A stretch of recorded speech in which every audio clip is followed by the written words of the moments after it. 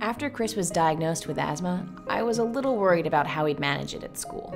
I went into Chris's school to talk to his teachers and the school nurse about his asthma.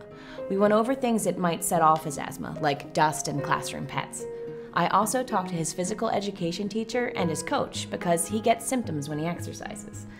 I showed them the asthma action plan that Chris's doctor had filled out, and I left a copy with the school nurse. That way, they know about his medicine and when he should use his inhaler.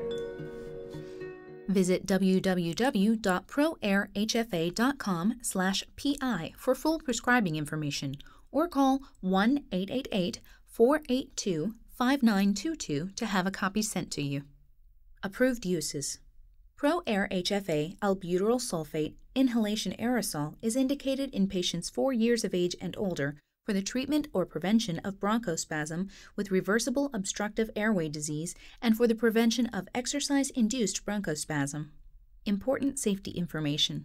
If your symptoms become significantly worse when you use ProAir HFA albuterol sulfate, contact your doctor immediately. This may indicate either a worsening of your asthma or a reaction to the medication, which may rarely occur with the first use of a new canister of ProAir HFA.